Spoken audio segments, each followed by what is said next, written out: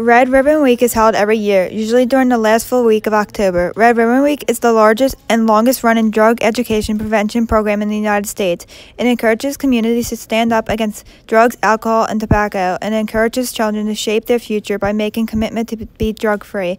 During Red Ribbon Week, participants usually wear red ribbons or bracelets to signify their participation in the celebration. It all started with DEA Special Agent Enrique Kiki Camarena. He was a Marine and then a police officer. He then chose to become a DEA agent because he wanted to make a difference in the world. His efforts helped put a stop to several major drug manufacturing operations. Be responsible. Your future depends on it. Choose the right path. People recognize responsible decisions. I don't understand this. What don't you get? I don't know. How about you try this?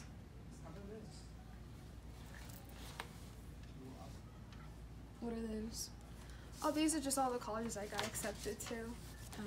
Did you get accepted at Teddy?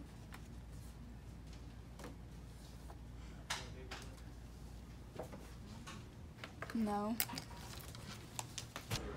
Over 72,000 Americans died of overdose in 2017. 90% of addicts began using drugs before the age of 18. People with a mental illness are twice as likely to suffer from addiction. Teens who are exposed to Red Ribbon Week are 30% less likely to use drugs within the past month. Be responsible. Call these hotlines. For substance abuse, please call 800-262-2463.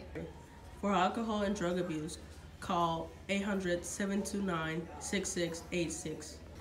For national suicide prevention, please call 1-800-273-8255. National AIDS Hotline, 800-342-AIDS.